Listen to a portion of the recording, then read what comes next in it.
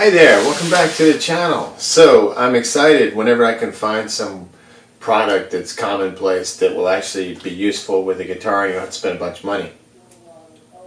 Everything's going great with my Ovation Breadwinner. I've made a bunch of videos about it and I've got it it's just wonderful.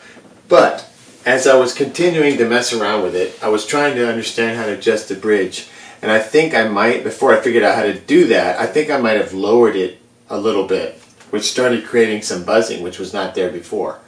And I also put 11s, which were new strings. So I was getting some buzzing. Now there's the tiniest bit of acceptable buzz, but this had increased to the point where I really just, it was driving me nuts.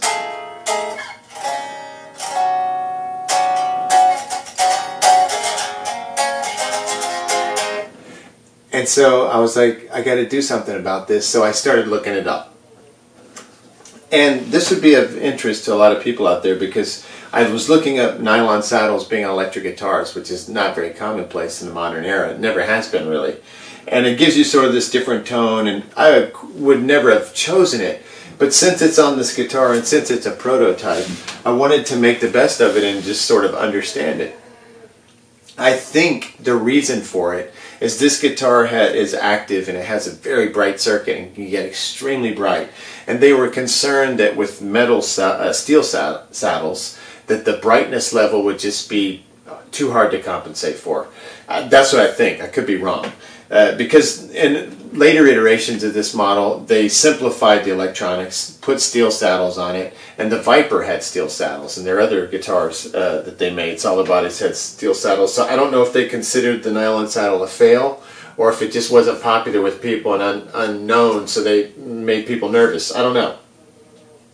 But in my research on what makes nylon saddles rattle and how to solve it, I discovered that there's a group of people that are heavily into Joe Bonamassa that are doing something with his model. It might be his Epiphone model, it might be his Les Paul model, I don't know. But he's using like 3 nylon saddles on that one and like 3 steel saddles. And I think the nylon goes on the heavier strings. I could be wrong. But the idea is to have brightness, I think, on the high strings and a little less brightness, less of a steely tone on the thicker heavy strings. But I could have that flipped. So those of you out there that have nylon saddles and have wondered about them, I've done a little research, and I also think that this is potentially a nylon nut. I am not sure. For a minute I thought it was for sure, just because it looks like it's aging in the same patina, the same color, and it just has a similar look, but it could be a bone nut. It is a little whiter, I'm not sure, but it's potentially a nylon nut. And the nylon was making noise, it was buzzing, so that was a concern, and I was like, how do you get rid of this buzzy noise? I wouldn't have noticed it plugged in, but just sitting around the house I was noticing it, and I was trying to get the guitar, perfect, at least for me. And so I looked it up, and there was a product sold by Diodario that was, you had a kind of like a syringe type thing with a needle on it, and you could kind of put this lubrication, this dampening fluid at these connect points, and you could do the same thing with the nut, if it was a nylon nut.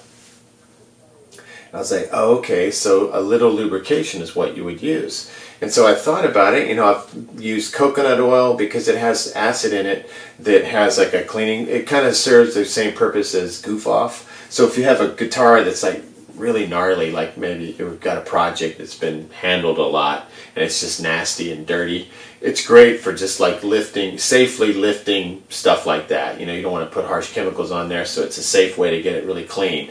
And then once you get it all clean like that, my favorite finisher is olive oil. It really just did an amazing job with this Les Paul that had some kind of sticky stuff on it from years of pump waxes and stuff that had not fully been buffed out, leave like residue. And that was the only thing I ever had that got rid of that so perfectly, instead of creating more residue, like some of the products did. So I was really grateful to find the olive oil. But both olive oil and coconut oil have fatty acids and a pretty high profile, pretty high content level. Like if you look at all the different acids. And so then I look up the chemical composition of nylon, and it looks like the kind of thing that destroys nylon is acidic type stuff.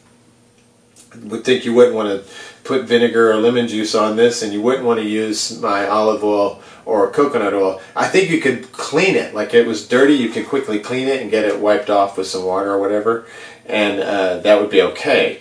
But what I was looking for is a dampening agent, like a connection kind of lubrication point, where it would ideally sort of stay on there. And I don't think you would want to put something acidic on there, because over time, probably wouldn't even take that long, it could eat up the bridge and destroy it. And then you would be really confused and bummed that you messed up your prototype bridge screwing around with something stupid. So, petroleum jelly, or Vaseline, this is the generic version. I picked this up yesterday. I had some laying around in the house, but it must have been during the baby days, because it had like a baby smell. And I don't think we even wanted to use that. It was so overpowering. And that was the only kind I had. So I experimented with that on here, which actually made my guitar smell like a baby diaper for a day. I got it all cleaned off. And a couple things that I discovered. The reason that Diodario product would probably be a good idea, as opposed to just sort of putting it on, is I put so much on that it really dampened the guitar. Like to the point of like, if you were to play this guitar with some like nickel strings, you know, like some pure nickel, like if you really wanted that mellowed out Gibson, you know, blues tone. Some people do that with Strats, like, or Tellys, just to mellow them out and like kill all the shrill highs, you know. So it had that kind of tone, like it was almost, the highs almost disappeared. So after overdoing it, and plus it smelled weird with that gross stuff, I went and bought this kind, which is just your standard sort of 100% petroleum jelly skin protectant, you know, health and beauty product. And what I did was I took a little push pin that had like a plastic end on it, and I sort of dipped up a little bit, you know, just got it on the end, and then with the strings off, went through and put lubrication on all of the points, you know, where the string travels. And it was literally like just like a, you know, just a small dab in each of these, you know, trails that the string travels through. And I also did the same thing with the nut, and I'm glad I found out about this nut, so I won't use any of the stuff that I usually use on my nuts, knowing that this is potentially nylon. It'll be petroleum jelly only. And you know, there's no feel, I don't feel any oil or grease, because I put it right on that saddle. I pinpointed it, you know, and then the string went over it, and the buzz is gone. I mean, it's just gone. And unlike before, when I just kind of smeared it on, I didn't lose the sparkly highs. It sounds like a Strat. I just don't play it hard like a Strat, because in another video I'll talk about the bridge adjustment, but it has that sort of like wonderful Gibson flat feel where the strings just are sort of lower. And then I no longer want to try to make my Gibsons have high action. That's reserved for Strats. I'm learning so much about all this stuff. I really don't even want to have any set opinions, because they keep changing constantly when I encounter something that invalidates my thought of before.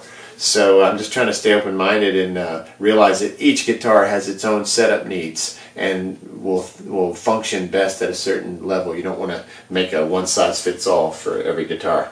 So this is what I'll be using from now on, and unless somebody comes on here and tells me what a bad idea it is, and I'm definitely I'm trying to stay open to all my commenters, because most of them know way more than me, and the things they tell me help me avoid mistakes.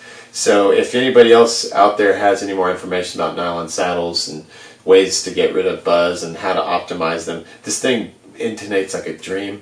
I've learned how to lift and lower it. It's so far advanced. It's still more advanced than most guitars I've ever messed with, and it was built in my birth year. So it shows you that there hasn't been tons of innovation on electric guitar, and there's a good reason for that, mainly because they just sound great already, and if you mess with them too much, you can choke them. But this is really interesting, because for a studio session guy and a guy who just wants to go out and have tons of sounds that don't sound so disparate, like it all has a feel of being the same guitar, but it gives you a lot more tonal options than like most guitars do. Really cool. Alright, so the nylon saddle thing, the lubrication petroleum jelly to avoid any issue and to get rid of string buzz, A+ on that. So anybody out there who's got that Joe Bonamassa thing and they're maybe having some rattle and they can't figure out what to do, try that Vaseline thing. And I think that Deodara thing, it doesn't look expensive. I need to find it, but that would be a good idea because you don't get it everywhere. Next time.